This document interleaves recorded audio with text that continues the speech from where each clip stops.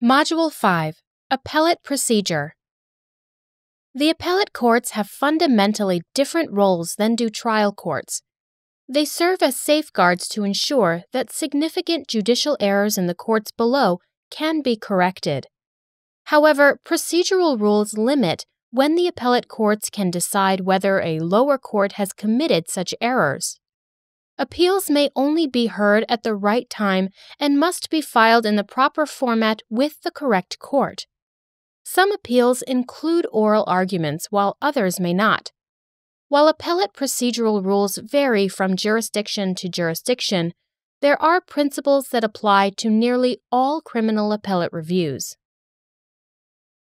The Final Judgment Rule. In most cases, a defendant can only appeal a final judgment, which is a court action that ends the litigation. In criminal cases, this means that a defendant cannot appeal until after both the conviction and imposition of sentence. Allowing a defendant to appeal each disputed step of the trial process during the trial would cause disorder and delay. The final judgment rule reinforces the authority and independence of the trial courts. There are exceptions to the final judgment rule. For example, a non-final ruling may be appealable if the ruling involves an issue collateral to the case itself and is required for vindication of an important right that would be irretrievably lost if review had to await final judgment. This is known as the collateral order doctrine. For example, the right to reasonable bail allows review before the case is finalized since, by the time the trial is over, the issue of bail is moot, and the defendant may have spent more time in jail due to imposition of high bail. Similarly, the constitutional protection against double jeopardy can be invoked to appeal the holding of a trial before the trial begins, since it is the second trial itself and not necessarily just the verdict that might be unconstitutional. The 1951 case of Stack v. Boyle established the applicability of the collateral order doctrine to the issue of bail. There, defendants were arrested for conspiring to violate the Smith Act, a World War II-era law requiring non-citizens to register with the government based on the assumption that they were a threat to national security. Bail was set at $50,000 for each defendant, which would be the equivalent of $500,000 in 2019. The defendants requested a reduction of the bail amounts, which was denied by the trial court. Although the denial of a motion to reduce bail is not a final judgment, review was granted by the Supreme Court. The court explained that the matter of bail is collateral to the case itself, and if a defendant in custody is in fact entitled to relief, such relief would be effectively denied were he required to remain in jail pending final judgment before appealing the bail amount. The court reasoned that bail must be determined separately for each defendant and that only at a hearing and upon a showing of good cause can the imposition of such excessively high bail be lawful. The Supreme Court sent the case back to the trial court to hold proper hearings on the amount of bail. In Abney v. United States, the Supreme Court identified another constitutional issue that is appealable by virtue of the collateral order doctrine. Abney was charged with conspiracy and attempt to commit extortion in a single charge. He was convicted at trial and appealed. The appellate court reversed the conviction, ruling that conspiracy and attempt could not exist in the same charge. The prosecution then filed a new case against Abney, including only the conspiracy charge. Abney sought dismissal of the case on the basis of double jeopardy, arguing that he had already been tried on the conspiracy charge. The court refused to dismiss the case, and appellate review was granted pursuant to the collateral order doctrine. The Supreme Court justified review of the non-final ruling by explaining that the rights granted by the Constitution's double jeopardy clause, which prohibits trying a defendant twice for the same offense, would be fundamentally undermined if review of the ruling were postponed until after the retrial, conviction, and sentence. Still, the collateral order doctrine remains a narrow exception to the final judgment rule. Most requests for review of non-final orders are denied. Some states do authorize review of non-final judgments more broadly, though, where the courts find that hearing the appeal is necessary in the interests of justice. Some jurisdictions even allow appellate review of non-final orders simply upon a determination that the review will materially advance or clarify the proceedings. Interlocutory appeals. Even when not covered by the collateral order doctrine, a party may also request permission from both the trial court and appellate court to have a non-final or interlocutory ruling reviewed. If the trial court grants the request for review, a petition for review must then be filed with the appellate court within a statutory time frame. A petition seeking review of an interlocutory ruling must contain the ruling at issue, facts relevant to the ruling, the relief being sought, proof that the trial court granted permission to appeal, and reasons why the appellate court should allow review of the non-final judgment. A common basis for requesting interlocutory appeal in criminal cases is the pretrial suppression of evidence. Because the suppression of evidence can significantly weaken a party's case, an appellate court may review an order suppressing evidence even though it is not a final judgment. In the Pennsylvania case, Commonwealth v. Bosergi, the prosecution had obtained evidence of a burglary by removing several watches from Bosergi's pockets following a pat-down. Bosergi contended that the evidence was obtained in violation of his constitutional protection against unreasonable search and seizure and that the prosecution should be precluded from using it at trial. The trial court suppressed the evidence, but the prosecution appealed as the watches were the only direct evidence linking Bosergi to the burglary. The appellate court agreed to hear the appeal and reversed the trial court, finding the watches were lawfully obtained and therefore could be used as evidence at trial. Bosergi challenged the appellate court's ruling, and the Supreme Court of Pennsylvania agreed to further review the issue. The court explained that when a party in good faith asserts that suppression of evidence will significantly affect its case, appellate review should be permitted. In other words, when suppression of evidence has a similar effect to the litigation-ending effect of a final judgment, interlocutory review of the suppression may be granted.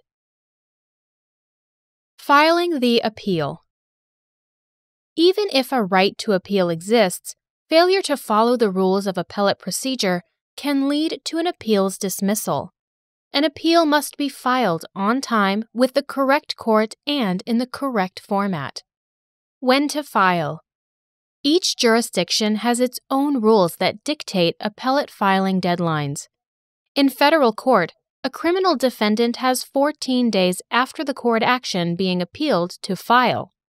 Criminal defendants in Missouri, Oklahoma, and South Carolina state courts only have 10 days. On the other end of the spectrum is Minnesota, in which defendants have 30 days in misdemeanor cases and up to 90 days in felony cases to file their appeals. The time frames in other jurisdictions lie somewhere between these poles. Some jurisdictions even set different deadlines for a prosecutorial appeal than they do for a defense appeal. Some jurisdictions allow extensions for good cause or excusable neglect. In federal court, for example, a defendant may file a request for an extension of time for filing an appeal, either before or after the filing deadline has expired. The court may grant an extension up to 30 days if circumstances beyond the appellant's control justify an extension. However, missing a deadline due to attorney carelessness or incompetence does not qualify as good cause or excusable neglect. Where to file. The appellate court in which an appeal will be heard depends foremost upon where the case originated. Most cases must be appealed to the court directly above the court where the disputed ruling occurred.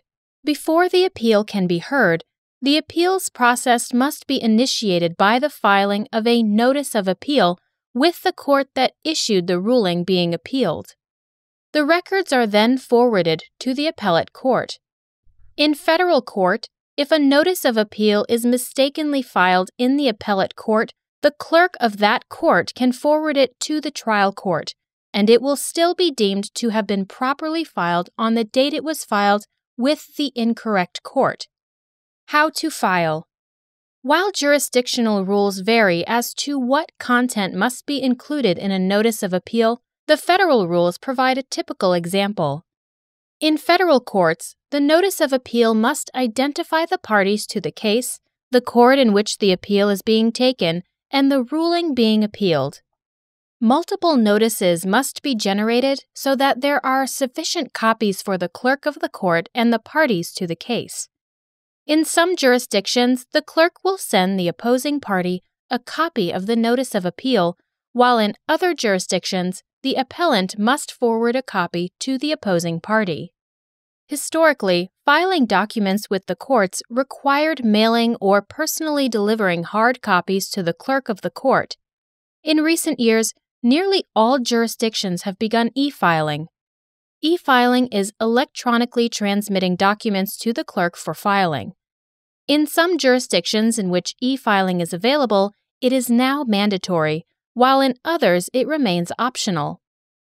E-filing can speed up the filing process as well as reduce the consumption of paper products by the court system. E-filing is poised to completely replace paper filing around the country. Oral argument. After filing a notice of appeal, an appellant may file a detailed discussion of the law that supports his argument on appeal, known as a legal brief. The appellant may also request a date and time for oral argument before the appellate court. Oral argument gives the appellant an opportunity to advance the argument on appeal, as well as to answer any questions the appellate court might have about the case. Appellate rules in each jurisdiction dictate when and how a request for oral argument should be filed. However, the request should always include reasons detailing why the court should allow oral argument in the case. While historically appellants were granted 30 minutes for oral argument, increases in caseloads have led appellate courts to grant fewer and briefer opportunities for oral argument. In addition, the availability of appellate oral argument differs significantly from jurisdiction to jurisdiction. There is no absolute right to oral argument, and an appellate court may deny a request for it if the court believes it can render a proper decision based solely on the contents of the legal briefs. If oral argument is granted, there are additional rules that govern what it may include, and these rules also vary. For example, in federal court, during oral argument, appellants may not simply read from their briefs. In some jurisdictions, appellants must provide advance notice if they intend to use props or exhibits during oral argument. Some jurisdictions even have rules requiring certain court attire. Therefore, it is important to be familiar with the court rules in the specific jurisdiction of the appeal. Following the appellant's oral argument, the opposing party has the opportunity to respond. Sometimes the appellant is given an opportunity to speak again to counter the opposing party's arguments, which is known as rebuttal. Once oral arguments conclude, the appellate court will render a decision on the appeal, usually within weeks or months, although in rare cases, it may be closer to a year before the court's decision is rendered. Judicial rulings on appeals. In intermediate appellate courts, a panel of 3 judges is generally assigned to each appeal, though in complex cases or in cases of exceptional public importance, a panel of more than 3 judges may be assigned. For appeals to a jurisdiction's highest court, all of the court's justices hear each appeal. The highest appellate court at the federal level, the United States Supreme Court, has 9 justices that hear appeals. States, however, vary as to how many justices sit on their highest appellate courts, ranging from 5 to 9. Appellate court decisions are issued in the form of written judicial opinions, and different types of appellate rulings can result in multiple different case outcomes. In some cases, an appellate court will change nothing the lower court has done. In some, it will completely change what the lower court has done, and in others, it may instruct the lower court to take additional action in the case. The three most common rulings that an appellate court will issue are affirm, reverse, and remand. Affirm. When filing an appeal, the appellant alleges that an error occurred in the lower court that resulted in a ruling unfavorable to the appellant and that the error should result in nullification of the lower court ruling. However, if the appellate court finds there was no such error in the lower court or that the error was insignificant, the appellate court will affirm the lower court's decision and the appellant loses the appeal. When an appellate court affirms a lower court's ruling, the lower court's ruling remains in effect and nothing is changed. Reverse. If, on the other hand, the appellant has successfully convinced the court that the lower court's ruling was in error and significantly impacted the appellant's case, the court will reverse the lower court ruling. A reversal means that the court is granting the appellant's request to overturn the lower court ruling. A reversal may or may not end the litigation depending on the nature of the appeal. For example, if an appellant challenges a pre-trial denial of bail and wins the appeal, a reversal simply means the appellant must be granted bail, but the trial can still proceed.